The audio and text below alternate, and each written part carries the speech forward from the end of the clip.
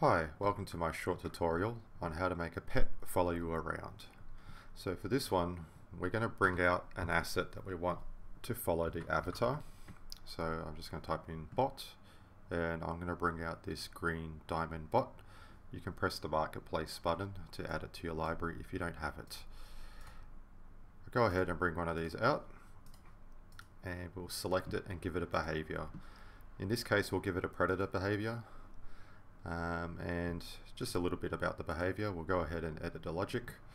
We'll get rid of the health component, and what we have here is the tags that it's going to attack is either prey or avatar. So we're going to make this item or this asset attack the avatar, but we're going to make it do 0 damage. So just go ahead and make attack damage down to 0.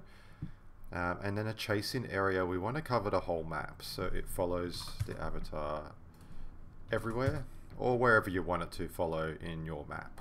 So here it is. Now the max hunger is how many times it will hit before it stops hitting because it's full. So we're just going to go ahead and make that 1,000 so it's a big number.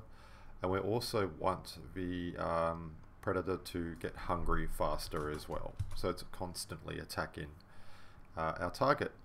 We'll bring the attack range 2 so it's closer to the avatar.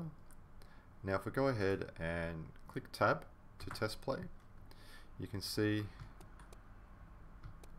that we already have something that's following us, that's trying to attack us.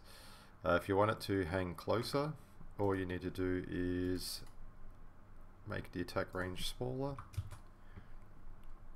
Now you'll notice when you press tab, it has a attacking symbol underneath, which is not very appealing, especially if you're trying to get immersion. You can remove that. All you need to do is add a indicator component.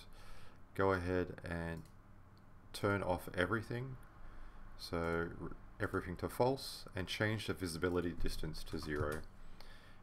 Now when we tab and test play, you can see there is no more attack symbol, and now the pet is following us around as expected. Now you can do a couple of other tricks to make it a bit more interesting. We can bring out a robot. This robot here can be a enemy, and that enemy will have a tag which is hostile. So we'll go ahead and select our pet, and we'll give it a speaker component. We'll get rid of the name up the top so it has no name, and we can say warning, hostile detected, and we can detect entity, and we can detect for hostile here. So now the pet, when it's following us around, if it detects an enemy, it will give us a warning. You can make it say whatever you want, but it just gives extra utility for the pet that's following you around, and some other ideas. You don't have to have a predator. You can have a healer follow you around, but you need to be damaged. Otherwise, if you're full health, it stops following you around, which is not cool. But yeah, this is the short tutorial.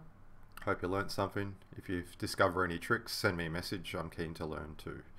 Have a great day. All the best.